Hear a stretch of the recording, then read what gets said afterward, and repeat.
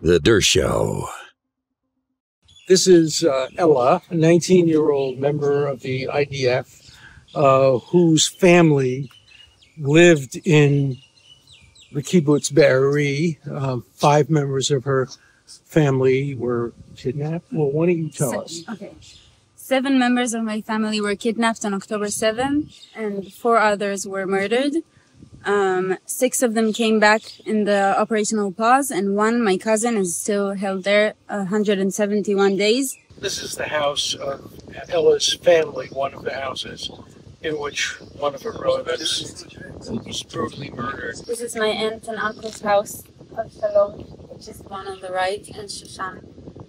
They were here together with 6 other family members because of the holiday.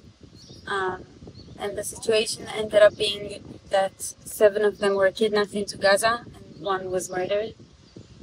6 of them happily came back after 50+ days in captivity. Their pictures were here, but they're a bit secluded now.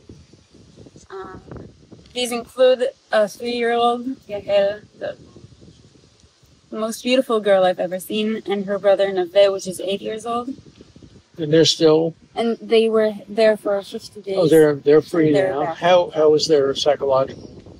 Not very good. They talk about it. They even draw drawings of terrorists because they know how it looks because they were there. And it's hard to believe, but they were inside Gaza for 50+ days. It's unbelievable to me.